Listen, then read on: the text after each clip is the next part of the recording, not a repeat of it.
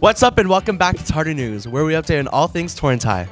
Hey Tartars, the dodgeball tournament starts Monday, March 27th.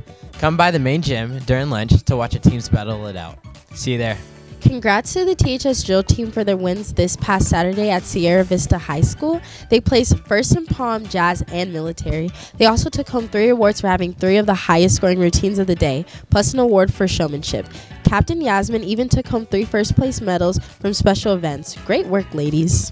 Congrats to the Torrance High School speech and debate team who qualified for state championships. Zoe Eastham qualified as a senator and Anoop Guman qualified as a presiding officer in congressional debate. Ali Fazes qualified for oratorical interpretation. Kara Kim qualified for humorous interpretation. Sela Han qualified for original oratory. Alyssa Sword qualified for original advocacy. And Giselle Martin placed as an alternate for original oratory and as a senator in Congress. We are so proud of you. Tartar Ladies and Tartar Nights applications are out now. Go to our Instagram account bios and click the link to fill out an application. Applications are due March 31st in the TL and TK box in ASB. You must print out your own application. Thank you. The Torrance High School student body has an opportunity to name the Student Wellness Center in A101.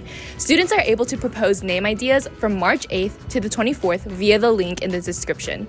The counseling staff will pick 3 to 5 names and the student body will be able to vote on the final name in early April. Interested in joining dance next year? Sign up with your counselor by adding beginning dance to your transcript. If you'd like to audition for intermediate or advanced dance, please come to audition scheduled for April 27th and 28th. If you have questions, contact Mrs. Jaspers by stopping by the dance room or email her at jaspers.essence@tsd.org.